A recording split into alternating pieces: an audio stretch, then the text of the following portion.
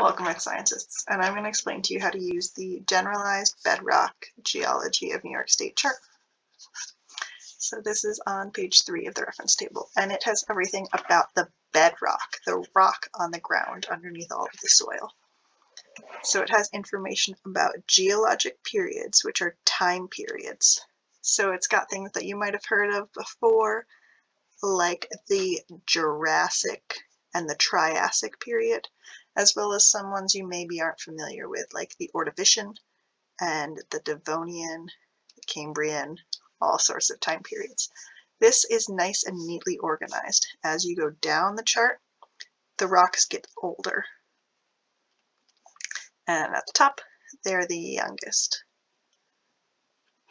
So if I wanted to find the youngest rocks in New York State, I would look for this pattern right here, the dashes. And that's over here on Long Island. So Long Island is the youngest part of New York State. If I wanted the oldest part of New York State, I'd look for this sprinkle pattern or the squiggly lines, which are up here in the Adirondacks.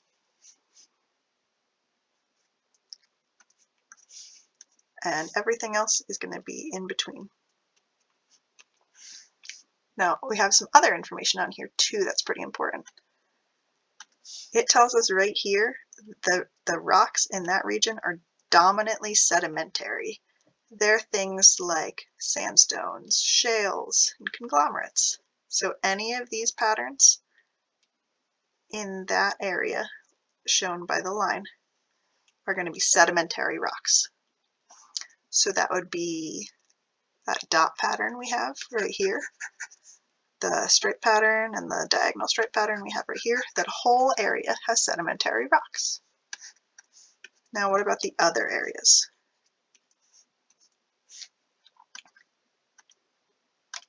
The next one down says dominantly metamorphosed rocks. So these are going to be metamorphic rocks.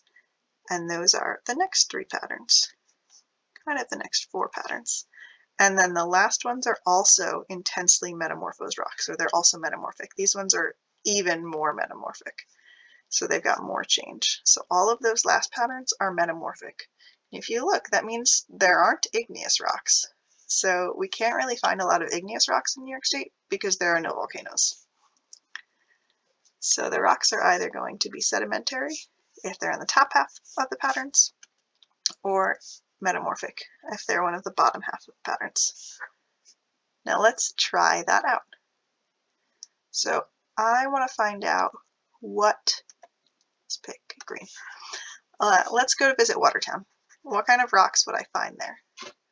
So that has a pattern like diagonal stripes, which is down here. Those rocks are from the Ordovician, a time period that's quite a long time ago. And examples of rocks I could find there are limestone, shales, sandstones, and dolostones. I could say that, but all I need to know is that they are sedimentary. Let's try another one. And let's go over here to Old Forge. That one has the squiggly pattern, and those rocks are from the Middle Proterozoic. And there are some examples here, but all I need to know is that they are metamorphic. They're metamorphosed rocks. Awesome. So you're going to do in the lab some more examples of these. Find the city or the location name, and then tell me what kind of rocks and what time period they came from.